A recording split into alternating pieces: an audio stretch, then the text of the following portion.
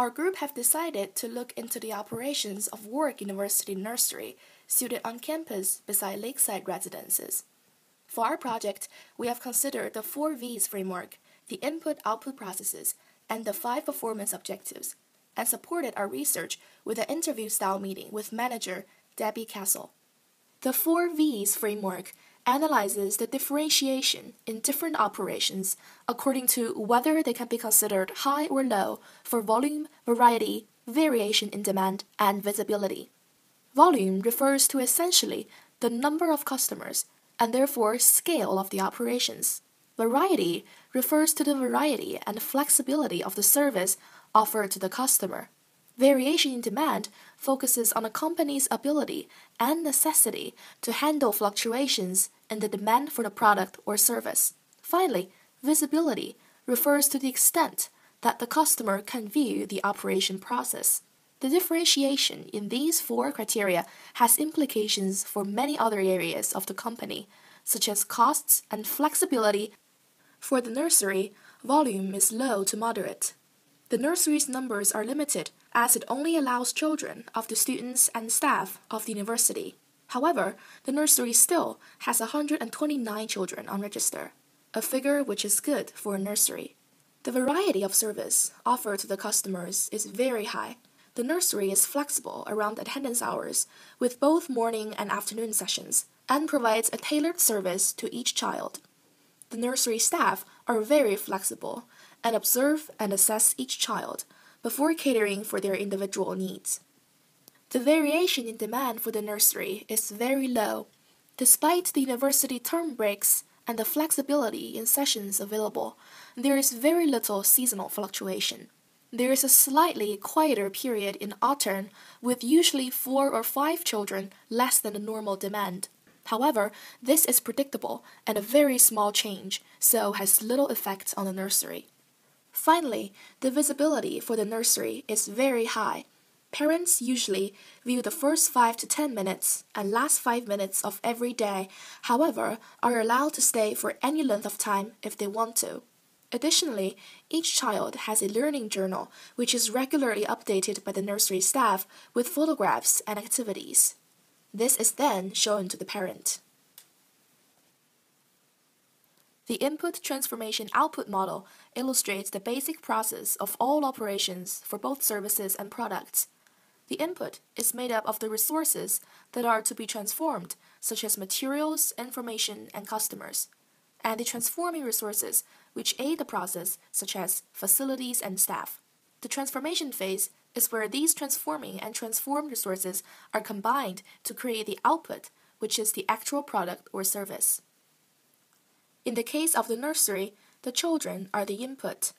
As the children are being stored or accommodated, they have in effect their physical property. But a nursery also affects the psychological state of the children. Thus, the children are the transformed resources. The staff and the equipment or materials at the nursery are the transforming resources. The staff care for the children and facilitate orderly conduct and their use of educational resources and materials, while the educational materials themselves provide information and knowledge to them. The output is information and the free time given to the parent. The children gain knowledge during their time in the nursery, thus showing that a transfer of information has taken place, while children themselves are also affected by this and thus become the output. By understanding this process and what they want to achieve, the nursery can improve and continually evolve their service. The 5 operations performance objectives, quality, speed, dependability, flexibility, and cost, are all important to every operation. However, it can be difficult to achieve them all simultaneously, and so different operations will prioritize different objectives depending on what is most relevant to the service or product that is being created. The first objective, quality, includes both quality conformance and quality specification. Improved quality reduces waste and therefore costs, increases dependability and customer satisfaction, potentially allowing them to charge price premium and increase margins. Speed can also be considered very relevant to most operations, as a faster operation can reduce inventories and also risks caused by variation in demand. Increased dependability can save both time and money, and also create stability for the company and good customer loyalty. Flexibility refers to flexibility in delivery, volume, and mix, as well as flexibility in the actual product or service, and can be considered beneficial in terms of dealing with demand as well as catering to different customer requirements.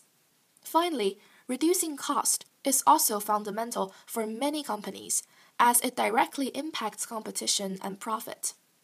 Cost is also largely influenced by the other four performance objectives. For Warwick University Nursery, the most important objective is the quality of the service they offer.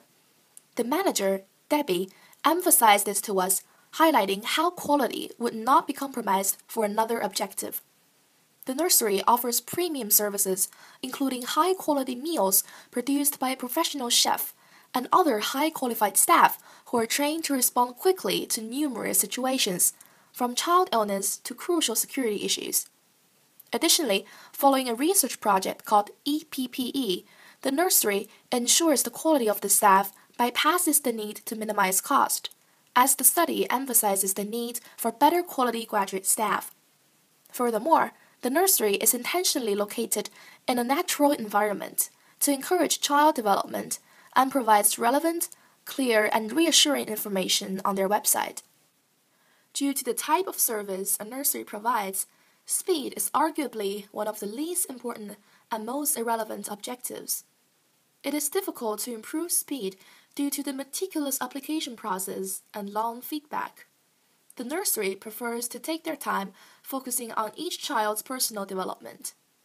According to the nursery website, each child has their own key person who aids this process, and with 28 members of staff who interact with the children, there is no need to rush operations. The dependability objective is high for the nursery. Due to the requirements of the customers, they cannot afford to be unreliable. For example, opening late would directly impact their customers who are studying or working at the university at set scheduled times and are entirely dependent on the nursery for the care of their children. A strict schedule is also crucial for the nursery, as the children require a secure and stable environment, and therefore there must be effective coordination between the numerous members of staff. Flexibility is also important for the nursery. The staff must be able to adapt to each individual child's needs, as children enroll at any stage from 3 months to 5 years and develop at different rates. Meals are also flexible to conform to individual dietary needs.